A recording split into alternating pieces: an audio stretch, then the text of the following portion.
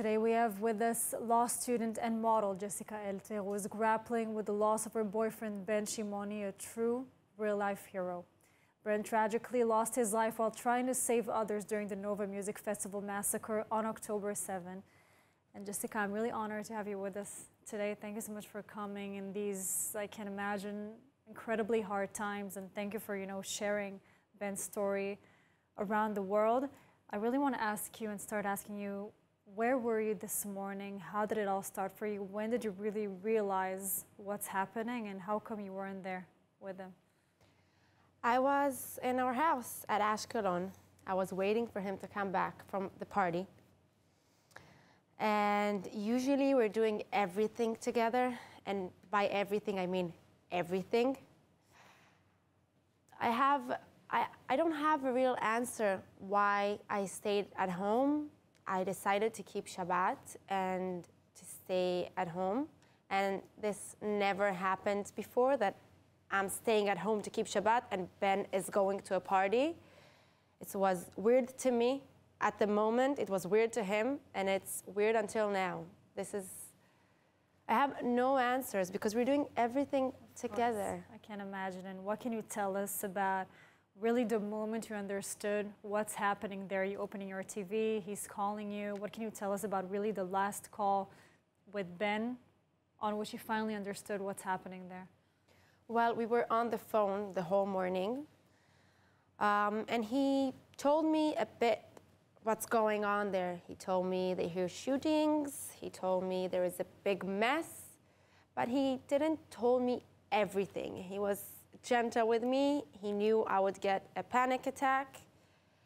And we had a few phone calls that morning, and our last phone call was in 10 and 12 minutes. When I heard that everything's okay, and he started the phone call with everything is okay. I took some friends, they're in my car, I'm trying to save some people, and I'm gonna come back home soon. I'm on my way back. And very quickly, that phone call got into a horror movie because I heard Ben say, he said, "What is that? Is that terrorists? Is that Arabs?" Many questions, and I stayed quiet on the phone because I couldn't understand anything from what happened there. Very quickly, I heard the girls in the car screaming, "Ben, drive, save us. Take us out of here." And I heard shootings, and I heard quiet. Jessica, and I understand Ben saved almost 10 people. He was already safe, right, near Beersheba. Going back a few times to save those people, did he understand what a bloodbath it was right there? Because it's important for the viewers to understand, the morning hours, no one really understood what's happening. I mean, the phone calls started getting on the news, but no one really knew exactly what's happening. Did he know where he's going back to? Ben knew. Ben knew where he's going back to, and he went a few times back and again.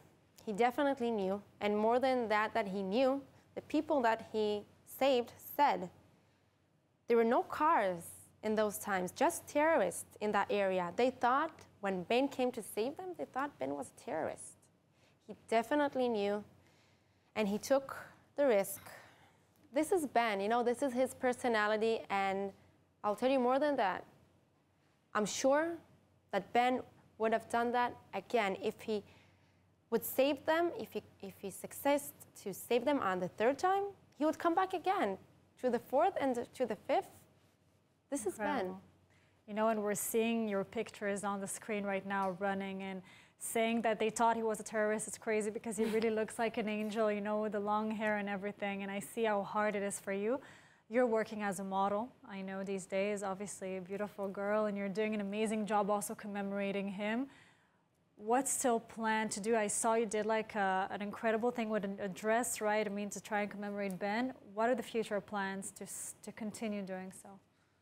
Well, it was a hard decision to me to go back to my world, to the modeling, like to fake it to the camera that everything is okay when it's far from being okay. But I think that what Ben would have wanted for me And I'm trying to do it step by step. There's many plans that just need the power and the strength to do this. And Ben is with me in every little thing that I'm doing, every photo shoots. I'm so sure of that, because seeing you again, you were such an amazing couple. Any message you have for the viewers, for the world, about Ben in general, to try and make them understand what really happened here? Well, first of all, I think Ben was the beautiful Israeli man, not only outside, also from inside. And this is the Israeli people. We're looking for good. We're looking for achdut, it's called in Hebrew. We want to be united and together.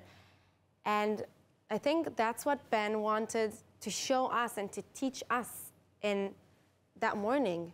Because who's doing such a crazy thing?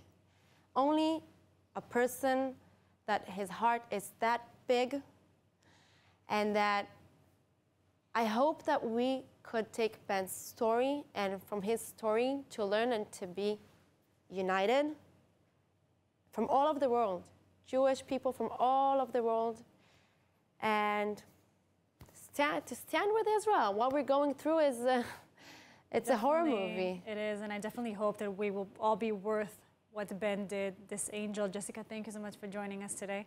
Thank you. We appreciate it. Thank you very much. Only strength to you.